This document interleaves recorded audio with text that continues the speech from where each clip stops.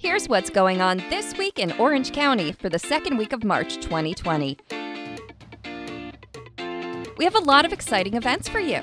First up, on the 12th, come out to Orange County Fire Rescue Station 58 for a child safety seat checkpoint. Get your car seat inspected by a certified passenger safety technician.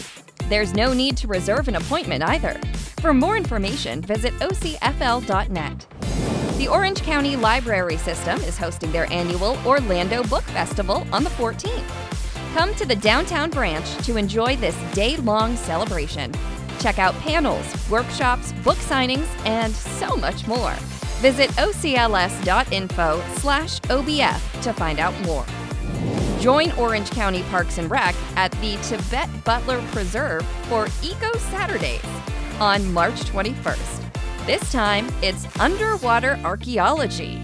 Learn about underwater exploration by investigating one of Florida's many shipwreck sites. To find out more, visit orangecountyparks.net. Orange County Utilities is hosting another one of their Household Hazardous Waste and Electronic Waste Collection event at the County Services Building in Ocoee on March 21st. Don't let hazardous waste and old unused electronics clutter your home. Dispose of them for free at this event. Visit ocfl.net/HHW or call 407-836-6601 for more information.